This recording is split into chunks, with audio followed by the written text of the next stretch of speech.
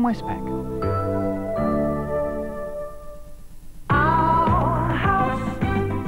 If you've ever been shopping for a new TV cabinet or storage unit, you've probably realised that most of the offerings are pretty much the same.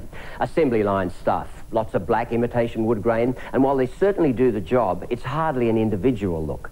But there are people out there creating stylish individual designs, one-off pieces that offer an affordable alternative to all those mass-produced units.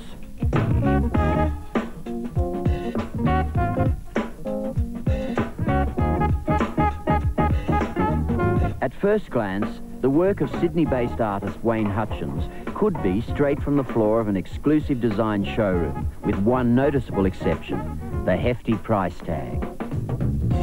So what I'm trying to do is trying to make artworks to varying degrees that people have around in ordinary houses and ordinary day-to-day use, something that you're not intimidated by. Something that you can stick your TV on, you can whack your video in, whatever.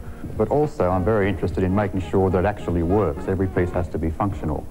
To be functional doesn't mean it can't also be exciting and a bit wacky, a bit zany. You don't need to spend a lot of money to still get the quality and the creativity. To keep the costs down, Wayne uses lots of craft wood, which is relatively cheap, easy to work and very strong. He gives it more visual appeal by using different painted finishes like marbling, sponging and speckling. It's good stuff to paint. You just got to remember to seal it properly, then give it several good layers, nice consistent finish, all the way up to the final clear lacquer, and you should get a good product. Wayne often creates spontaneous designs that more or less take shape as he goes along. When he's asked to create a special piece for a house, he likes to take a theme from the surroundings and integrate it into his work. The results are usually unique and very interesting. Because each piece is an original, the price will depend on the time and materials required to create it.